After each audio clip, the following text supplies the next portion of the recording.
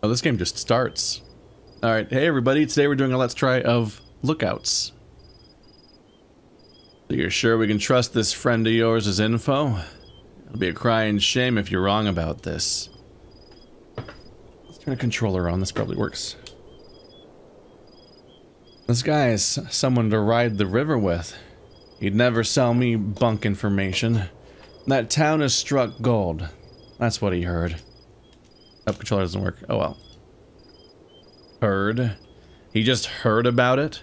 What kind of source is that? We can't go off rumors, you nutcase. But think about it. We'll be living like English kings if we can take over a supply like that. What else are we gonna do? The last job was a bust. We got nothing left. Alright. We've had some bad luck and are running low on supplies. We'll take that town by hook or by crook. And if they don't have that gold, we can take them for what they do have and skedaddle. The lookout will go early in the morning and see what we're up against. But I reckon we can bulldoze this burg and have some fun either way. Make sure to bring us back some juicy details, won't you, tomboy? He firmly slaps you on the back. Laughter fills the camp around the roaring fire. Sounds like you'll be riding at sunup to check out the town out. You feel it's best to get some sleep.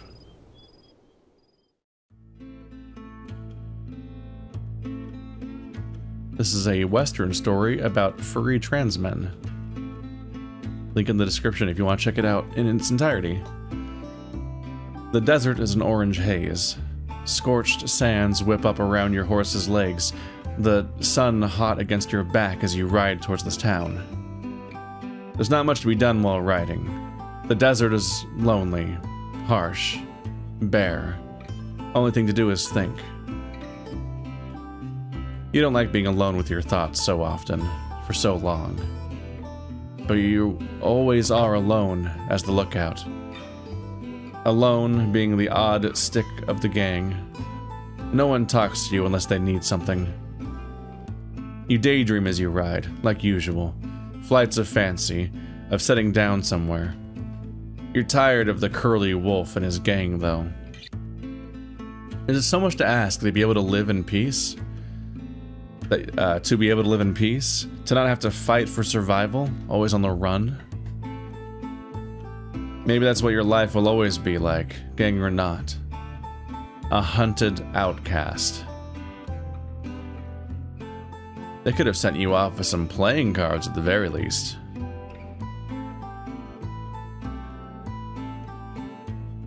You come to an outcropping near a cliff, tying up your horse.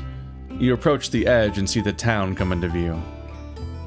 A nice frontier town, small but clearly bustling with people. White painted signs on the wooden buildings glint and bloom in the midday sun. You can't see much else from way up here, and turn to get your binoculars. You open your saddlebag and pull the metal binoculars out, brushing it against your poncho to dust off the lenses. Turning back to walk to the edge, a figure suddenly rounds the corner of large rocks you've decided to set up camp under. Ah! Gah! Out of instinct, your hand snaps to your holstered gun and pulls it, trained squarely at the head of this new person. The bird, who seemingly came out of nowhere, looks at you, clearly just as surprised and out of sorts from your own presence. He shifts backwards, eyeing your hand on your gun.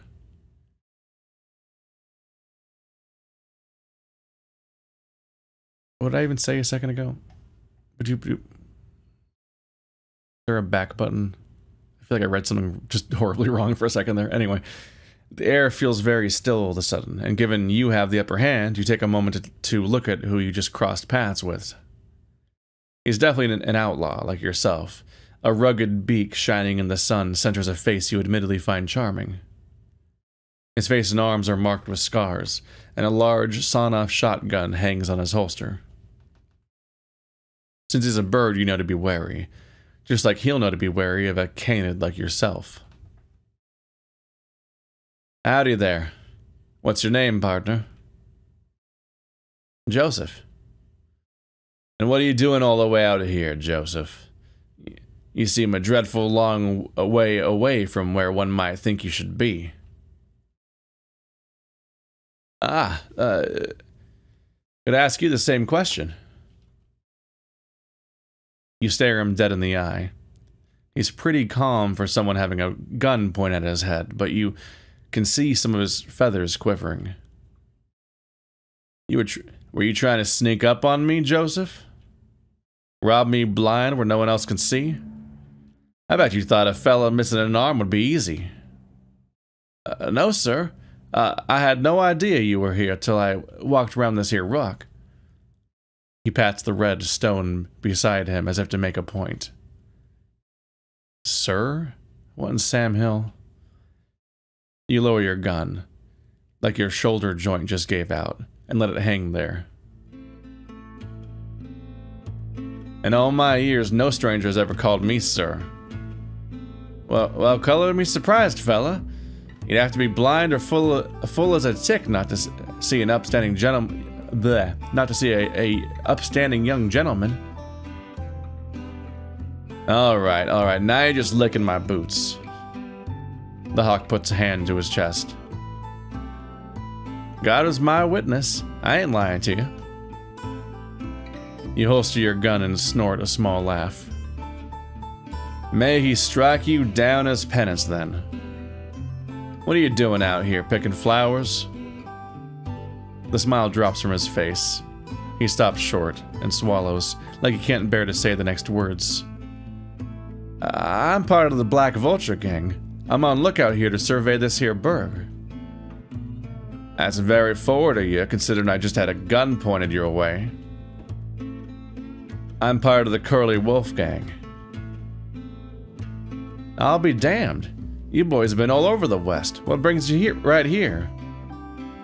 Much the same as you, I would imagine. Rumors of gold. You'd have it just right. Well, I can imagine what my boss might want me to do, coming across someone who's sticking their beak in our business. Joseph tenses up, feathers ruffled. He understands full well what you mean. Conflicting interests and all. But he's not here. Will be a real waste of a good bullet to use on you. Is that an insult, or are you trying to make a mash on me? Oh, they're blushing at each other.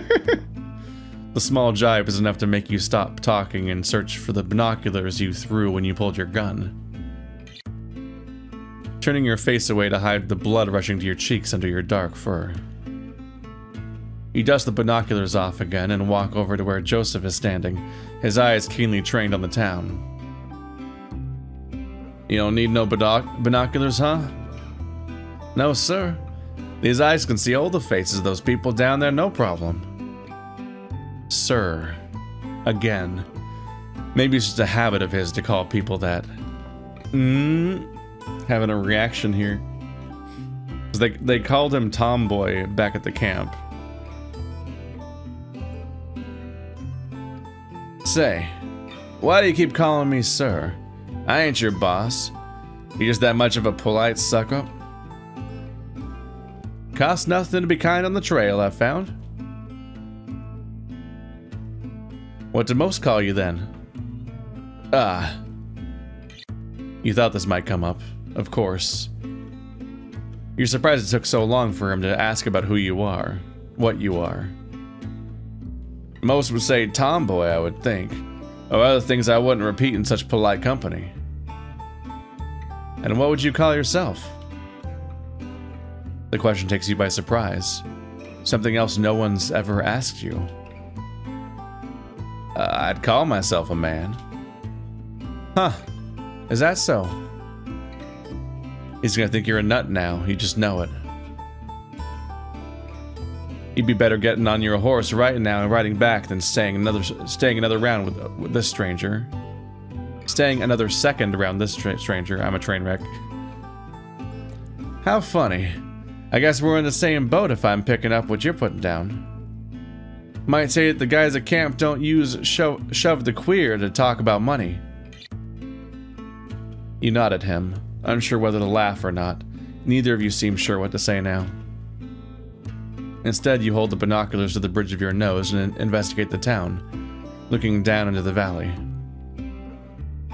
After a spell of looking at nothing in particular in silence, you take the binoculars away from your face again, readjusting to the late morning light. You glance at Joseph's keenly trained eyes, then back to the town.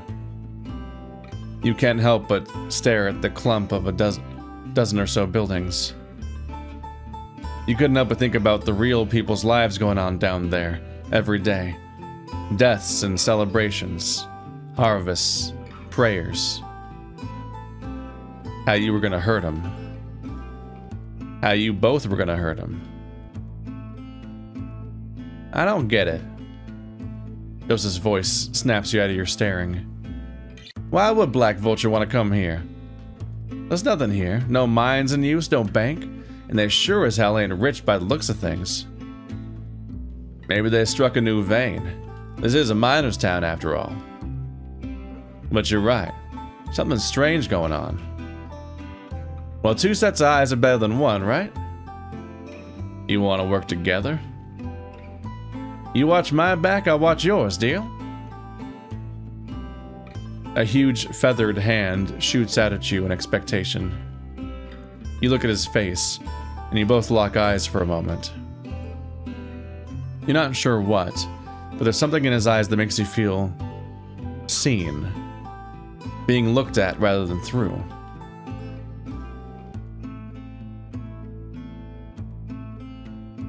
They're just gonna run off together, aren't they? That's where we're headed.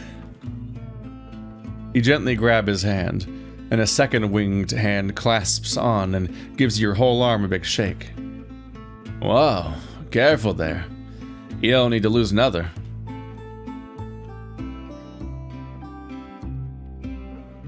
He lets go and puts his hands on his hips, smiling at you. Hey, come on now. Let's get on down there. He walks past you and heads towards a winding, rocky pathway down the side of the valley cliff. You take a moment to look at the town again, walking along the cliff edge to catch up with Joseph. Wondering if he could see how red your face had been under your black fur. I'd guess no? In Echo, they always make a point about saying that their ears are burning, because that's where, like, there's thinner fur, supposedly. Clambering down the cliff face, the shade of the valley is a welcome change after your long ride in the sun. The climb down is quiet. Only a few grunts and gripes. A couple voices of concern from Joseph you quickly waved off. You both approach a wooden sign you spotted a little ways off, swaying in the desert wind. It looks relatively new. A board hanging on two chains, a word carved into the wood. Can you read it? It was only a single word, but you couldn't piece together quite how to say it. No. Well, I'm sure someone will tell us. You notice some familiar smells drift on the wind as a gust blows through the town past you. Tobacco smoke, whiskey, stewing meat from somewhere. It reminded you of the camp.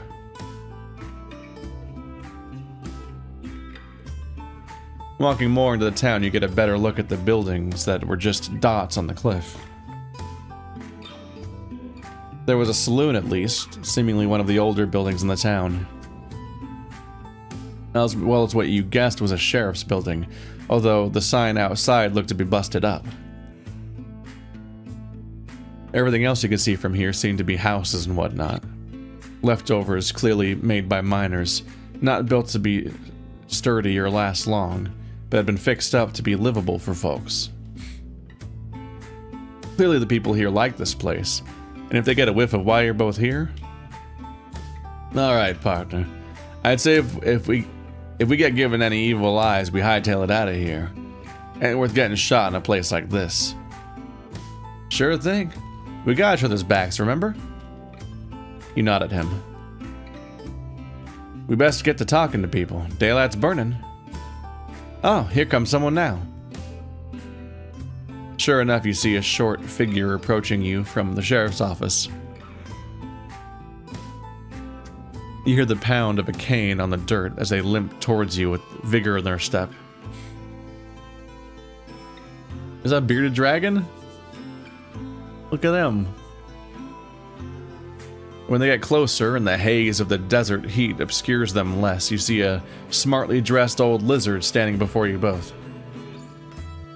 Cane in one hand and a metal flask in the other. Howdy, fellas. I'm Sheriff. Welcome to Clemency. Sheriff's a funny name. A pleasure to meet you, Sheriff. He gave the lizard an expectant look, waiting for a name. My name is Sheriff. Just Sheriff. That's all you need. And what do you call yourselves?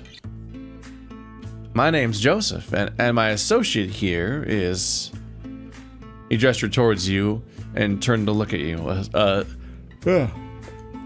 A subtle panic running across his eyes. You realize that he just realized you never gave your name. What is your name? Robin is fine. Click. I'm Robin. Pleasure to meet you. You said this while looking at Joseph, resisting an urge to wink at him before looking back to the sheriff. So what brings you two to our fine town? We're just riding through. Needed a rest stop. There a problem with that? Joseph nudges you with his elbow a bit. Glancing at his eyes, you can tell he's saying, "Don't be so rude." No, not at all. I'm just the closest thing we have to a welcoming committee. It's always nice to see some new faces all the way out here. How long will you be staying? The saloon has some rooms if you'd like to stay the night. That's an awful kind offer, Sheriff. Awful offer. That's rough to say. But we'll be gone before nightfall. At least that's the idea. Maybe we'd like this town so much we stay. Joseph and Sheriff both chuckle, and Sheriff sighs. Well, you boys let me know if you need anything else. I'll be at home, most likely. Will do. Yep. With a tip of the hat, Sheriff turned and started walking back to the building at the end of the road. With the lizard out of earshot, Joseph turns to you.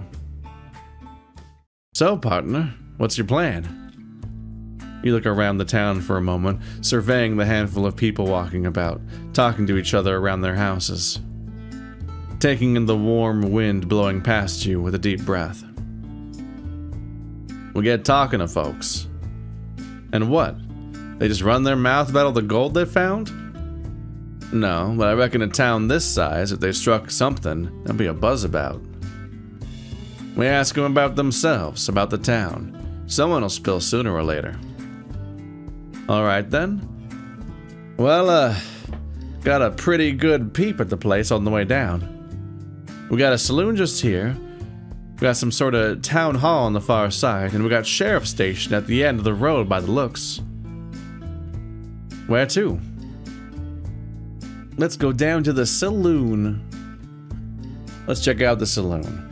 I reckon if anyone knows anything about these rumors, it'll be in there. Alrighty then. Time to drink and forget your troubles and then realize you just need to run off together and leave both these gangs behind.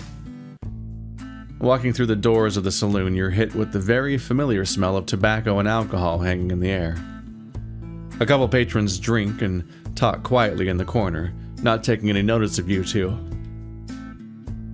You see a dozen or so tables, and looking up, there's a second floor with the rooms Sheriff mentioned. Well, howdy there. Your attention is grabbed by an excitable and friendly voice coming from a short bird standing behind the bar, who was now grabbing a couple glasses. My name's Bartholomew. What can I get you fellas? He started wiping the glass expectantly, glancing between you both as you walked the few steps from the doors to stand at the bar. I'll get a beer. All right. And you? I'll have what he's having. Yep, coming right up. He set the mugs down and disappeared through the door behind the bar into a back room. I don't have any money on me, Joseph. Don't worry about that, it's on me. He pats you on the back with the big wing a couple times, but withdrew his hand when he saw you wince a little. Oh, sorry. Was it too hard? No, no, you're fine.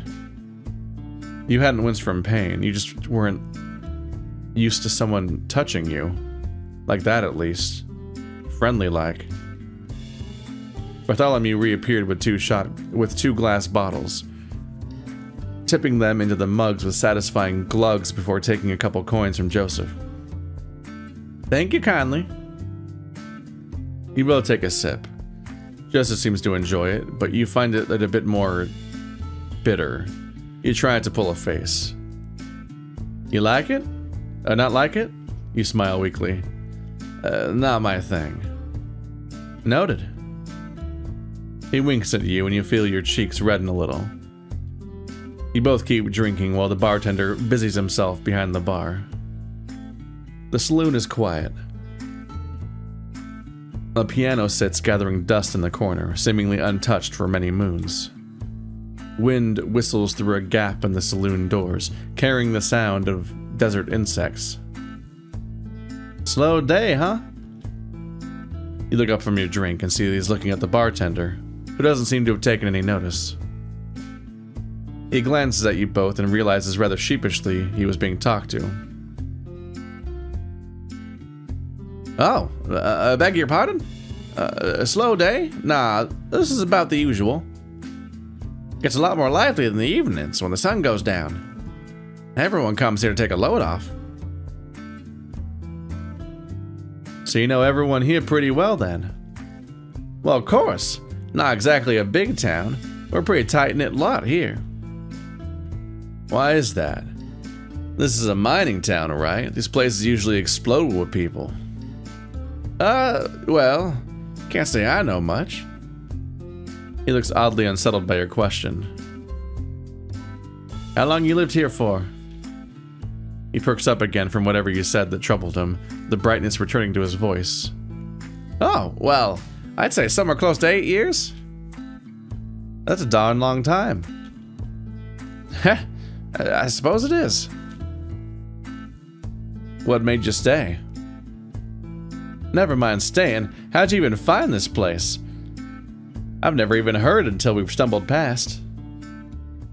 Bartholomew's cheery smile dropped a little, morphing to something more wistful. Like the face of someone looking at an old, now bittersweet photograph. You boys ask a lot of questions, don't you? You and Joseph look at each other for a moment, expecting the other to say something, but nothing comes out. I don't mind. To give it a fair shake, this town ain't the most exciting. It's nice to talk to some new ears that ain't tired of my squawking already. He gives a little half-hearted chuckle.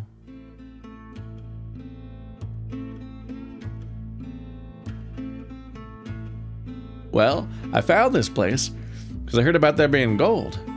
Like a lot of folks, I was fixing to get my fill. You and Joseph both lean in a little at the mention of gold. My fiancé was running away from home, and I was going with him. We thought we'd go out west and make our fortune. Looking back on it, I get why so many called us foolish. I might have been one of them if it were the other way around. But we had our hearts set on it. We followed the road by a wagon, and it was damn tough, hellish even. Thank our lucky stars we made it here into clemency on a wing and a prayer. That was when we really felt like we were foolish. When we got here talking about gold, we almost got run out of town. I don't know the details, but there was a lot of trouble here when miners ran this place. No one's been digging for decades now. The word hadn't traveled far enough, it seems, to let us know at the time. At first, Sheriff told us to leave. Didn't want no more of our kind causing trouble. But when Sheriff saw how stuck we were, how we had nowhere else to go, how rough the journey had been on us, Sheriff's nothing if not kind. Could see we weren't troublemakers, just wanted a better life somewhere.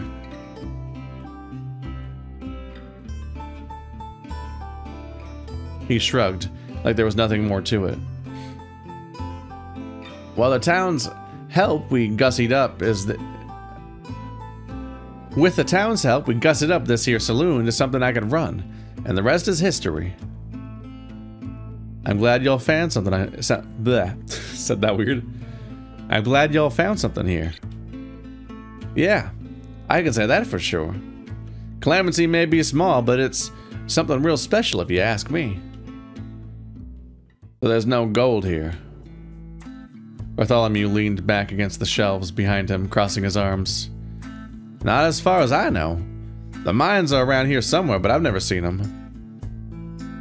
This hasn't been a mining town for a long time, and folks here don't think of it as one. You'd do well to keep that in mind. He tapped the sides of his beak as if to say, if you catch my drift. Even so, I'll be interested in the history of the town. Afraid that well runs dry here, but there's others who have been here far longer than I have. You can always talk to Sheriff if you haven't yet. Sheriff made this place what it is today. Want to know something? That's the lizard. You want to know something? That's the lizard to talk to. Thank you, Bartholomew. No problem. It's my pleasure. Bartholomew stood up from his lean and oh, because he's leaning, right? I was ready to have the cadence of lean be like an adjective leading into something. Bartholomew stood up from his lean and stretched his back and arms a little. Slinging his cloth over his shoulder, he picked up a small, clinking and rattling box before walking through the back room. Daylight's burning. I think we best get going. Agreed. You stood at the bar and waited a moment while Joseph downed his beer, and then yours too. I hope you can hold that. Ah, please. How little you must think of me. Only a couple beers. You should have seen me at the Long Branch in Dodge. Drank the entire gang under the table. You can't help but smile at his cockiness, unsure whether to believe him. You briefly think back on the times the gang had gone to bars. You were always told to stay outside, don't wander off. A dog on a leash waiting for a master to come back.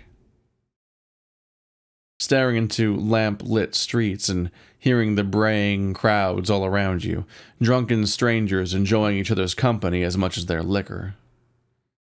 At first they told you it was dangerous for you to stray too far. Then they started telling you to stay outside after you'd beaten the teeth of a guy out of a guy in an alley who you knew had been staring at you. Couldn't have you causing them needless trouble. Off so soon? Bartholomew re-emerged into the bar, looking expectantly. Well, don't be a stranger, strangers. You're welcome to come back later when the bar's more lively. My husband would love to meet you both. More gay.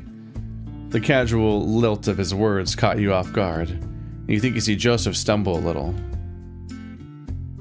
Failing to get any words out, he just tips his hat and you both leave the saloon, stepping back into the dust and dry desert heat. I was primed the moment that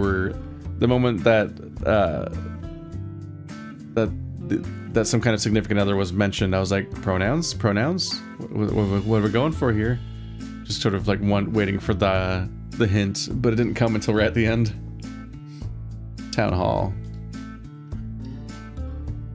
There might be a meeting we can drop in on at the town hall. Seems worth a look. Sounds good to me. And wouldn't mind sitting down a spell neither.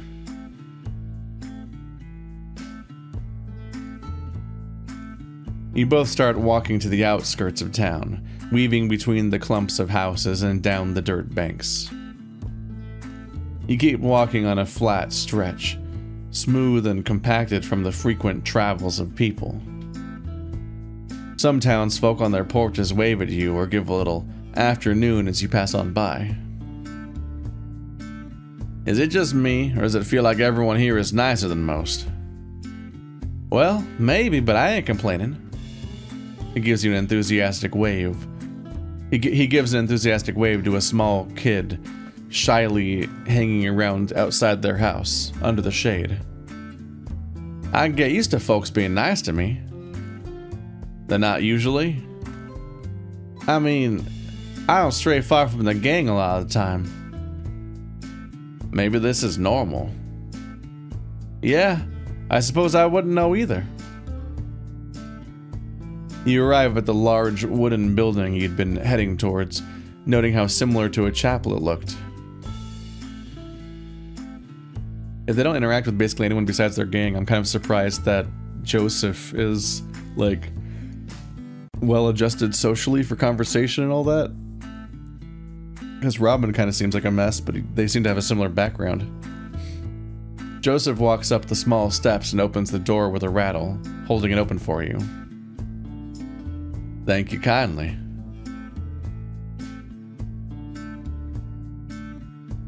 He follows you into the short, darkened hallway, closing the door behind him with another wooden rattle.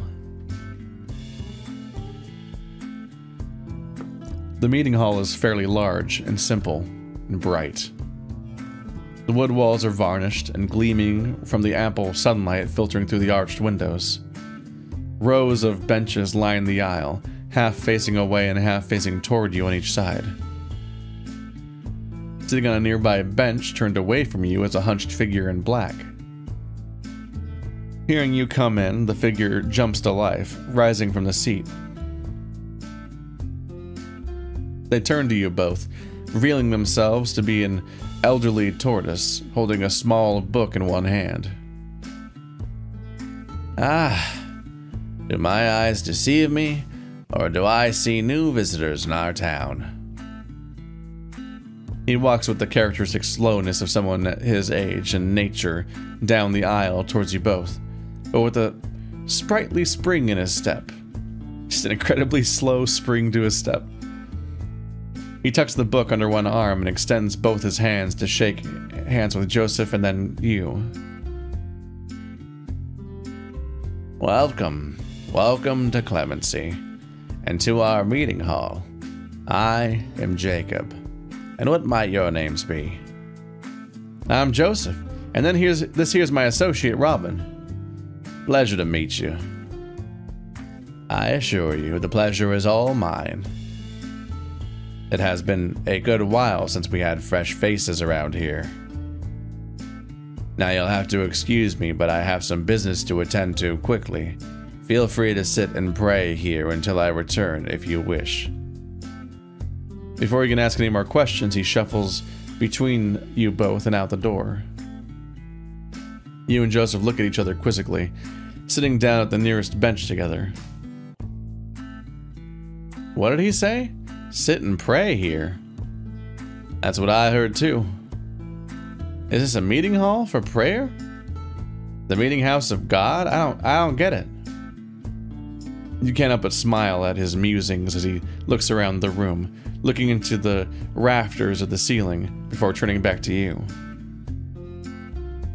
You lock eyes with him, staring into the honey gold and brown streaked rings of his keen gaze. He smiles at you coyly and looks away, readjusting in his seat. You realize you were holding your breath. You sit on the bench more too. Sit up on the bench more too. The hard wood at your back reminds you of church days. All the fuss and protest against your mother about your Sunday best.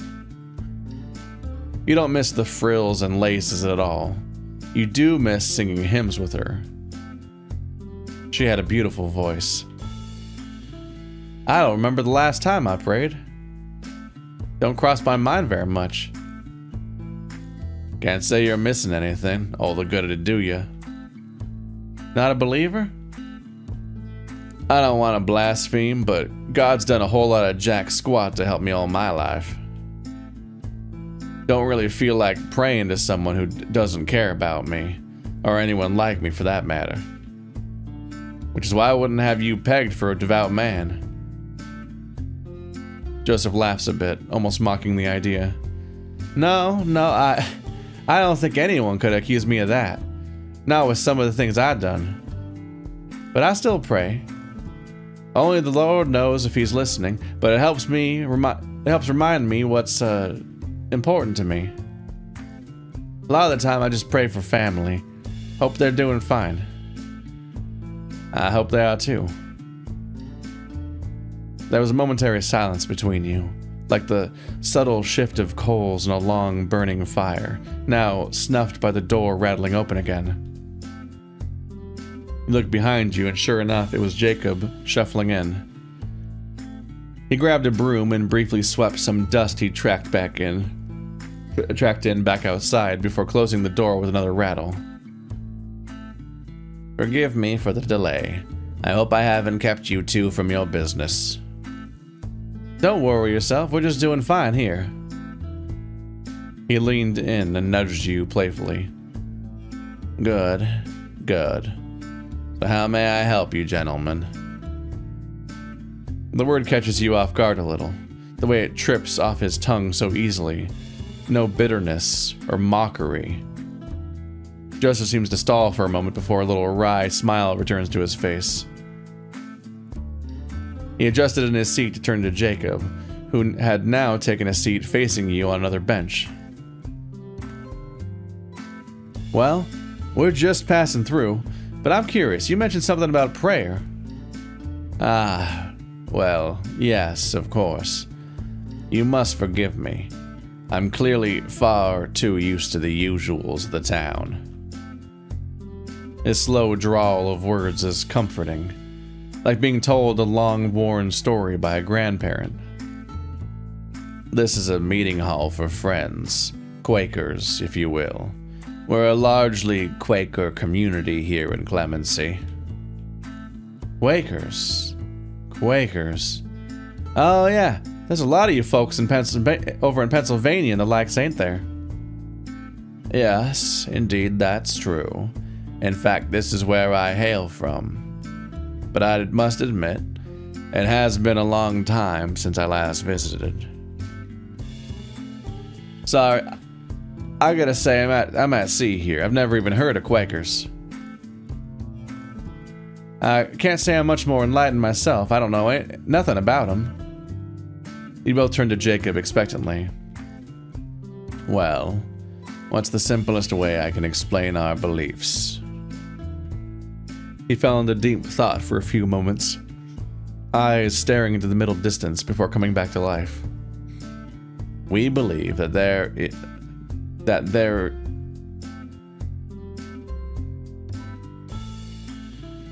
Okay, it is just kind of a strange sentence, but I think it's intentional. We believe that there is that of God in anyone, in everyone. That we all have a inner light that guides us. We don't perform sermons or sing hymns. Instead, we pray in silence together. There are no guidelines as to what you should do, other than try to connect and listen to the light within yourself. We also very strongly believe in pacifism and do what we can to promote peace, denouncing all forms of violence and the degradation of our fellows who walk the earth with us.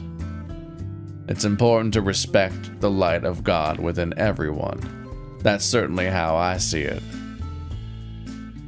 That sounds nice, but, well, things don't often work that way in my experience.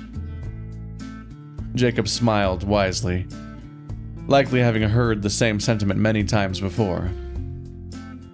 Yes, there's certainly some that adhere to it more than others in town here, but it's always been an important tenet of our community. So everyone in this town are Quakers? Well, yes, and no. Many of us are, but some of us more so just adhere to the same principles and ideals of nonviolence and so forth. Quakerism isn't enforced, but it bonds this community. Huh. Interesting. What about old Sheriff? What about Sheriff? With the pacifism and whatnot, doesn't seem like it'd be easy. Oh, well. Yes, I can see how you might suppose that. Sheriff cares about keeping the peace, but isn't solely responsible for it. We all are. It's what made this town so easy to keep going. Me and Sheriff see eye to eye on many things. So you and Sheriff have been here a while then? Did you found the place or something? You'd have believed it by the tortoise's age. He could definitely be as old as this town. Aha! No, you flatter me, for I am not quite that pioneering. But I have indeed been here for a long time. If you'd indulge me, I could tell you a little of my story. Please do. Jacob nodded, again drifting off into thought for a moment before coming back with his words.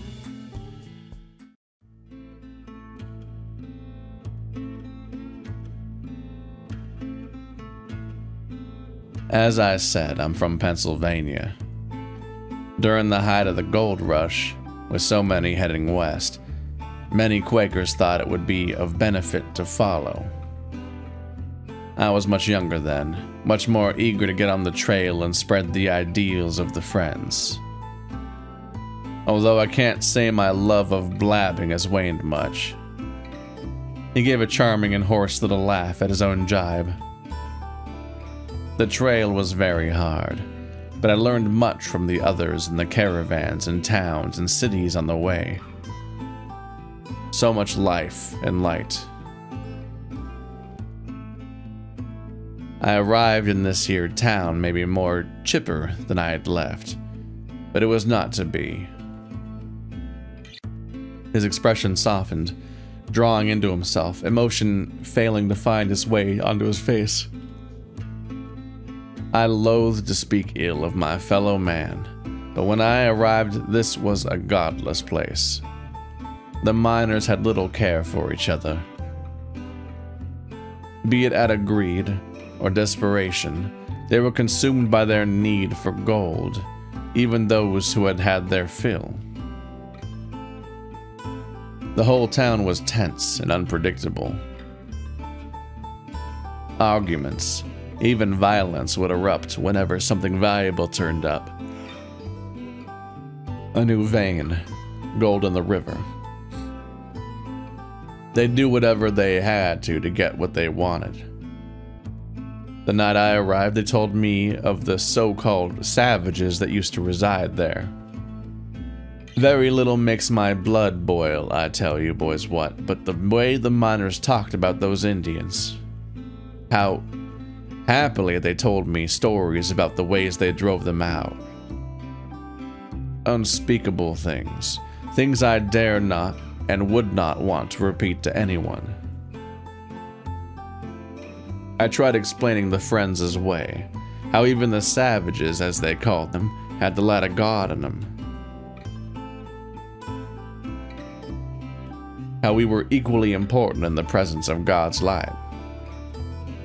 That the people we shared this earth with were not our enemy.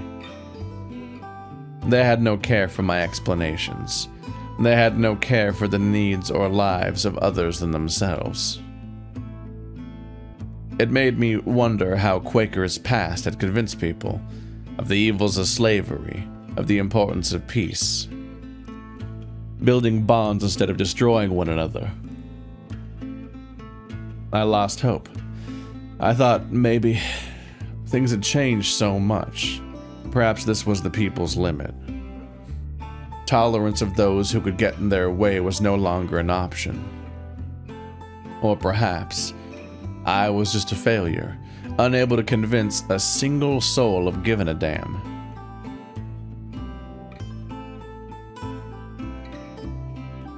The old tortoise looked forlorn, brow furrowed, like he was reliving these moments so vividly that they were the same faces he wore.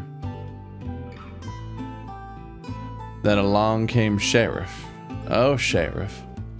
I was a little worried when Sheriff was first assigned to the town.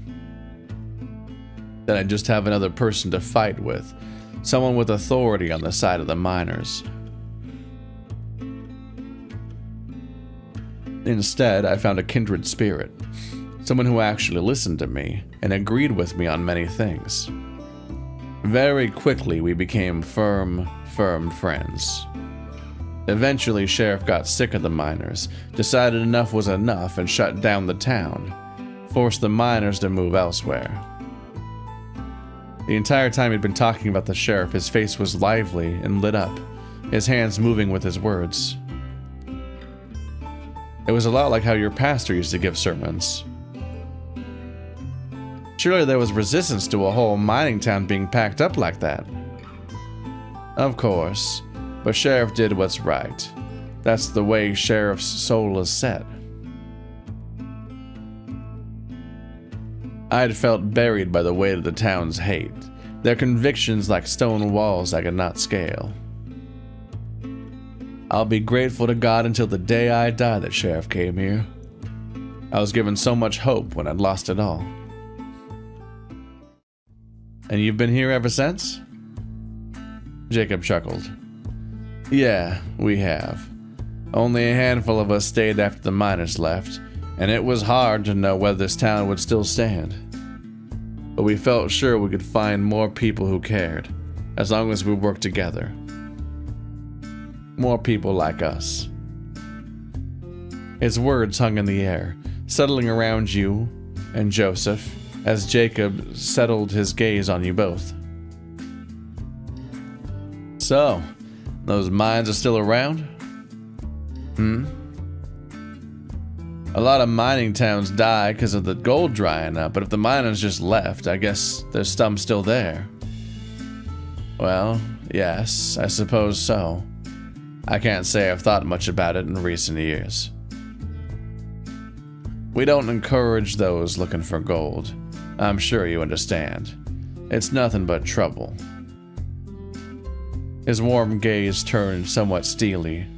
You weren't sure how long it might go on for if Joseph didn't pipe up. Course, Jacob. We're just a curious bunch. Thank you for talking with us strangers so long. His stern eyes disappeared in an instant, and he humbly waved away Joseph's thanks. No, the pleasure's all mine. It's been good to talk to new ears. My chair's always telling on me whenever I change my position. Just sitting around all day. If you'll excuse me now, I must get this place tidied up before today's meeting. Quaker meeting? Yes, indeed. You're both welcome to join us if you'd like. Thank you, Jacob, but I'm thinking we'll be off anyhow. Thank you, Jacob, but I'm thinking we'll be off anyhow. Whoa, I forgot that they were taller. You all stand, stretching and shaking off the stiffness from wings and tails and legs. Go well, and keep the light close to you. You both nod and leave through the same rattling door as before, catching one last glance at Jacob, starting his chores before you close it.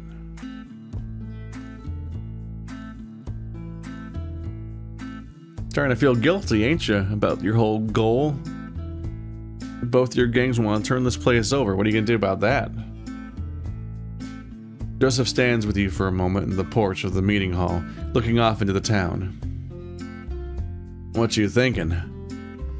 Well, we know these folks ain't gonna put up much of a fight. Maybe some of them, but... And there's definitely gold here, somewhere. Joseph had no real emotions playing across his face, but he was standing much more still than you had seen him before. Like he was trying not to breathe. Come on, we got more people to talk to. He exhaled sharply, the feathers in his beak next to his nose holes fluttering. Yeah? You walked past the houses and people like before, but didn't feel like waving back.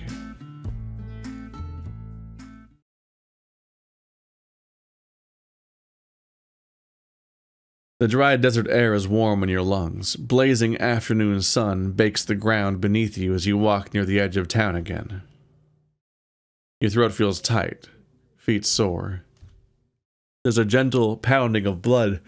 Getting the yawning that I get when I just read for too long straight.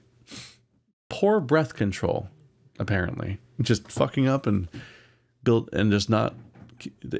concentrating on reading just screws me up sometimes on that way. But they've got a rough situation here. They have an apparently queer-friendly, peaceful, pacifist town that would be a good option for them if they want to get out of these gangs that they don't seem happy with, that don't value them. But it seems like both gangs already know what this place is and where it is, and they're planning on attacking it. And so if these two disappear and don't come back, they probably still show up. I wonder if they're gonna have a turn of heart and figure out how to save this town, or what kind of arc we're gonna have here. The itch.io page mentions a reading time of like 5 hours, which probably means 10 hours from my perspective. So there's probably like a meaty amount of story here. Like, in case you're tempted to think that you do these 3 choices and then it ends, doesn't sound like it's the case, at least. There's a gentle pounding of blood in your head, accompanied by a familiar piercing ache. Everything seems hazier than it usually is. Clouds are swimming. You're fine. Just keep walking. You almost bump into Joseph as he stops short, looking around again, searching for anything you might have missed. You look as well, but the sun seems too bright somehow. You look down at your feet to shield your eyes, staring at the tiny dunes of your footprints in the dust. Alright, so where to now? At least there's only one place of interest left. You heard what he said, but didn't quite stick with you. Yeah, sure. Should we get going there then? Again, hearing, but nothing stays. Your thoughts feel like just caught fish wriggling from your hand. Alright then, let's go. Yeah, let's keep moving. Joseph starts walking away and you follow. You try to follow. Your feet move, but they don't land where you want. You stumble a little. Joseph looks around at you as you stand there, staring at your feet again. Hey, what's the matter, partner? Huh? I feel a little dizzy. You doing all right? Didn't say anything. He places his hands on your shoulders and twisted you to face him, looking down into your face.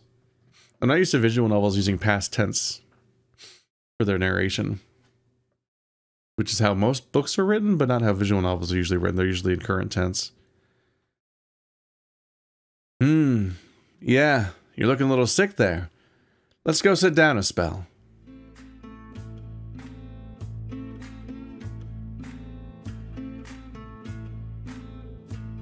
He started walking with a hand on your shoulder, guiding you over to a ledge with a shallow drop you could both sit on and hang your legs over. You felt better sitting down, more stable. You hear the rustle of Joseph unclipping something from the back of his belt, seeing him pull a round canteen between the two of you. When's the last time you had a real drink? Must be mighty thirsty if you're feeling that dizzy. Of course. How could you have forgotten? You've been riding and walking all day but haven't had a drop of anything since you set out. Although you weren't sure what Joseph had brought with him. Ha! What's that look for? You think I got liquor in here? He chuckled a little and unscrewed the cap, letting you smell it a moment before taking a long gulp. Just water, see? Get it down before you collapse on me or something.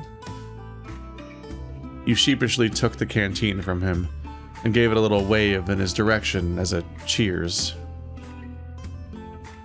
You tilt it to your dry mouth and take deep gulps for a few seconds, licking water drops hanging off on the edge of your lips after.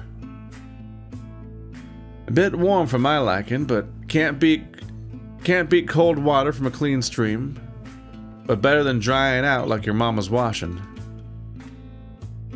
You take another swig before handing it back to him. Thank you. Don't worry about it, just pipe up next time. Almost hit the dirt just because you didn't say anything. Sorry, it was just... We have a job here. Didn't feel like I could waste time. Pshaw.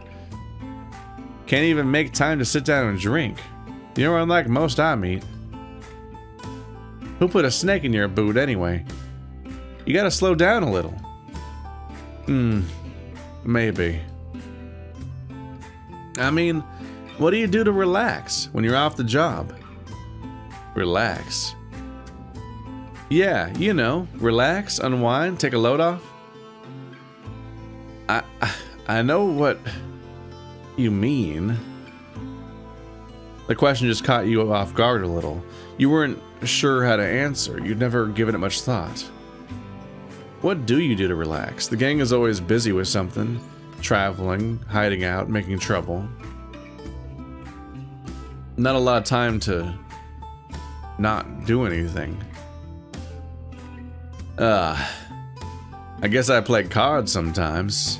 Mostly just solitaire. Respectable? You win much? Nope. Ain't about winning anyway. Just helps to pass the time. Yeah, I know what you mean. Me and the boys usually play some rounds of cards, sometimes betting. Although some of them are real sore losers, sometimes it's easier just to let them win and avoid the issue. I beat one of them at poker five times in a row, and I swear, the rest of the week he was giving me the eyes. Found my hat full of knife holes one morning too, but I think it was just to scare me. At least I hope it was. He gave out a loud guffaw, the real and unrestrained kind that made you doubt a second that if the canteen really was just water. He had a nice laugh, you thought. Someone actually enjoying themselves. Maybe it was just nice to hear a laugh that wasn't done at you. You a gambling man? A flutter in your chest at the end of the ribs.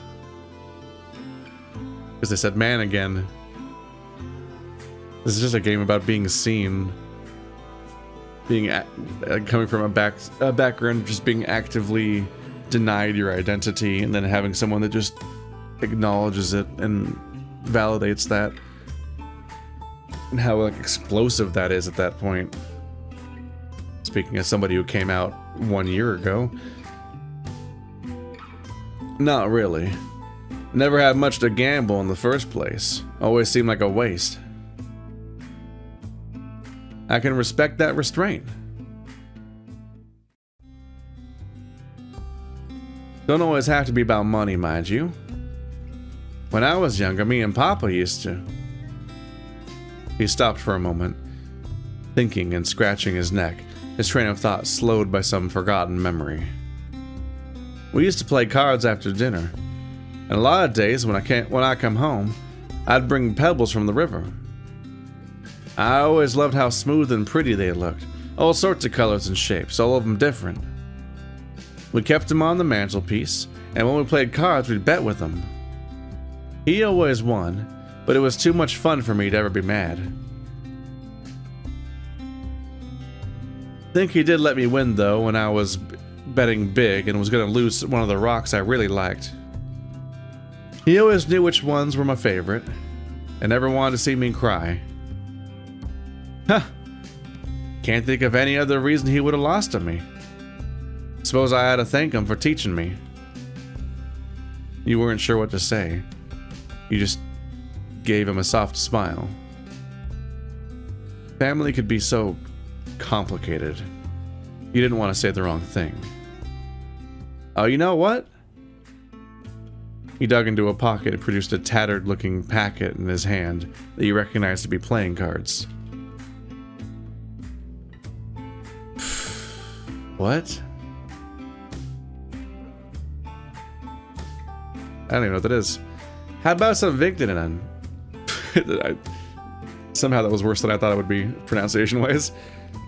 You played that before? And we can bet with... He twisted around himself, looking for anything he could use as a stand-in for betting chips. You saw his eyes settle on a small pile of rocks for a moment, but instead noticed a stray feather, barely holding onto the back of his hand. He plucked it and placed it in between you both, twisting how he sat to face you better. We can bet on this feather. We'll do a first to 5. If you get it if you win, I keep it if I win. You swivel yourself round to sit cross-legged and face him. Didn't know you were so desperate to gamble you'd use your own body. Ha-dee-ha. Just thought it'd be more interesting than rocks. Oh, well, I thought you were a rock lover, Mr. Rock Collector. Take them on the open road, your little rock circus. A regular Barnum. Joseph couldn't help but smile, even through his fake pouting at your teasing. I don't know if J.H. Barnum is quite the same ring to it, frankly. J.H. Yeah, as in Joseph Harrier, my initials. Oh, of course. So, do you know how to play Victinin? I have no idea what this game is. Nope. Alright, rules are simple. I'm the dealer. I deal you 2 cards face up, and deal myself 1 face up and 1 face down. Idea is just to get a high number from your cards as you can without going over 21. Oh, it's your blackjack. If you go over 21, it's a bust. Same goes for me, but you need to get a higher number than me to win. A draw is called a push. You can hit to get another card or stand to stick with what you have. You can hit as many times as you like as long as you're under 21. After you stand, I flip over my face down card and have to hit as long as it's under 17. If I go bust or my number is lower than yours, you win.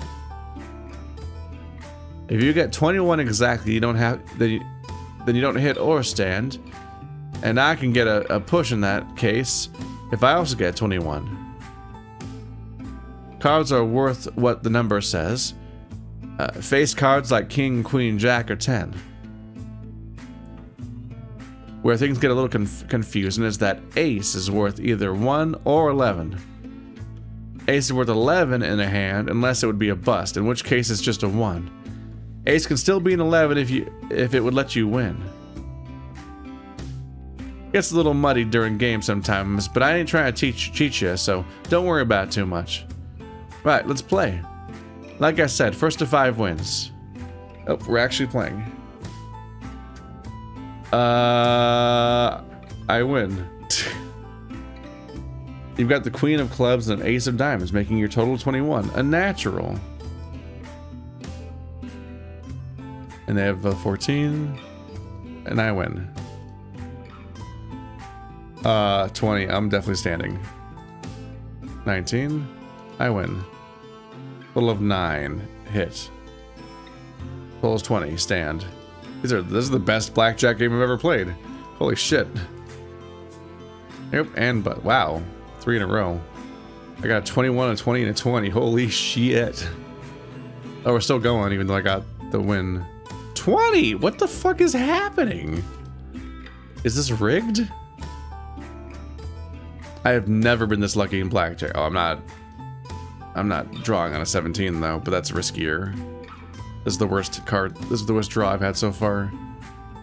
No one wins. Go again. 13 is hit. 17 stand. 20, I lose. I lost one of them. God damn. Wait, we're still going? Oh, first 2-5. Whoops. 20. Ah, you damn fuck. Stand. 18. And I win. Done. Well, there you have it. Take your prize, sir. You took the feather in your hand, twisting the smooth quill back and forth a couple times between your thumb and forefinger. It was thin and tapered, and the color of coffee. Thick, uneven stripes of cream white ran all along it from the middle. Thank you, Joseph. Don't mention it. You pocketed the feather carefully. We should probably, get back to it. Long as you're happy to, and can stand steady when I'm ready to. Then I'm ready to. I'm falling apart here. It is midnight. You swung yourself onto your knees and stood up with a sprightly jump. Already. Let's get a wiggle on. Yes, sir. Sheriff should know something, surely. Yes, sir. I doubt we're the only ones who've come looky-looing before. And Sheriff did say to come find him if we needed anything. There we go. Alright, I'm gonna call it here because we're an hour in, but this has been Lookouts. If you want to check out the game any further, there's an itch.io link in the description. See you guys next time.